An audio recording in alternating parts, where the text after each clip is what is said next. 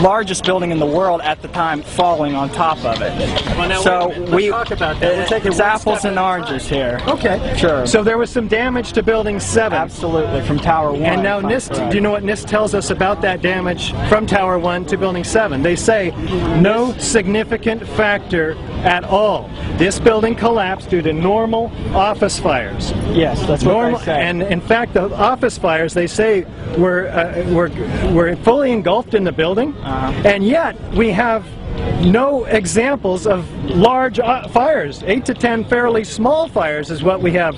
The worst fires on video and photographic evidence. Yes, Richard. But most of those videos were in a safe zone, correct? We couldn't get a lot of video evidence around the other building. That side was engulfed in flames. Actually, that's what the BBC documentary that debunked a lot of what you said had to say about that. We saw firefighters talking about that entire building was fully involved.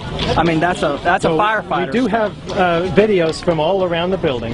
Yes, we do. We north have side, a few on. There's a few small fires. The south side had a lot of smoke, but no visible flames.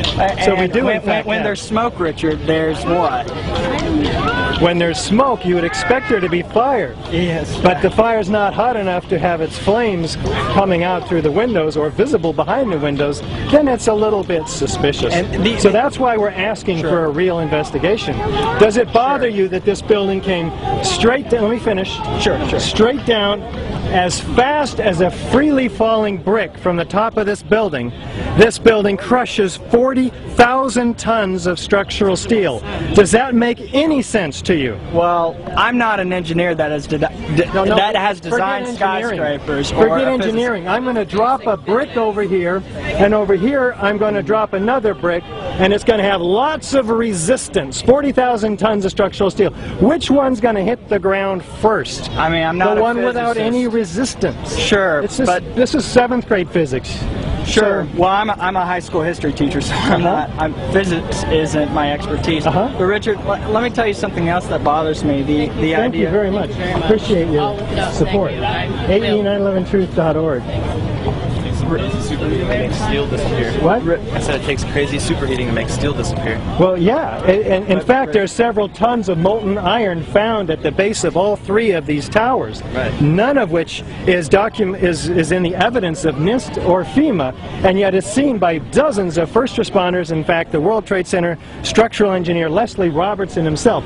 Why couldn't they acknowledge that there was all of this molten metal? I'll just finish my point here. Because if they did, thank you very much, I appreciate it. Had they acknowledged it, they would have had to acknowledge that fires alone, which are only 15 to 1700 degrees, cannot possibly have created several tons of molten iron. Doesn't happen. But what can? Let me thermite.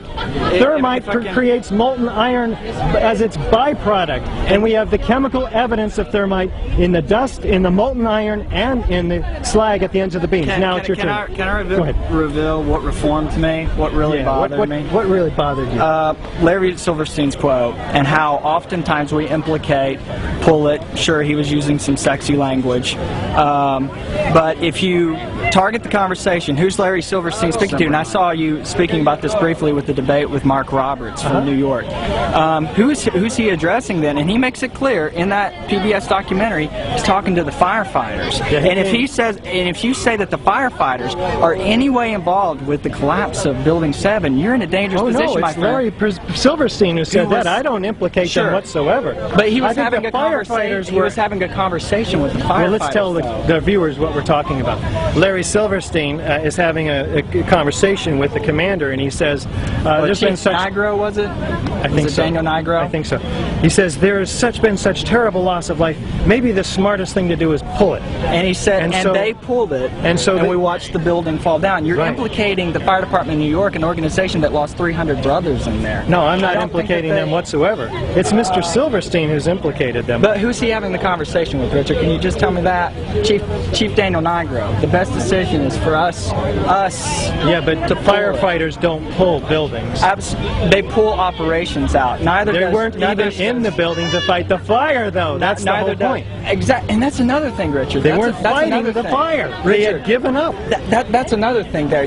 So how could he pull them out if they weren't in the first place? It would be unfair to have the conversation because 9/11 was a day of firsts. I think no matter what side of the coin you come on, we can admit that. 9/11 was a day of firsts. That's one of the first buildings in history that hadn't been fought by fires because when Tower 1 came down, severed the lines that brought the sprinklers down. Yeah, no indeed. sprinklers were coming, That's true. except in the bottom floors. I think there were some sprinklers going on I think there. it was the bottom floors that didn't have sprinklers on the But top that floors. building wasn't being fought. I mean, all the other buildings have sprinklers going on everywhere. No, I agree. They're waterfalls. I agree. But fire would have brought the building down, if it brought it down at all, because it never has a high-rise steel frame we building. can't use that as a But control. it would have brought the building down asymmetrically, not straight down through the path of greatest resistance. Let me make one more point. Sure. In order to bring a building straight down, you have to cut all 24 core columns, in this case, within a fraction of a second of each other. Otherwise, the building tips, and it didn't do that.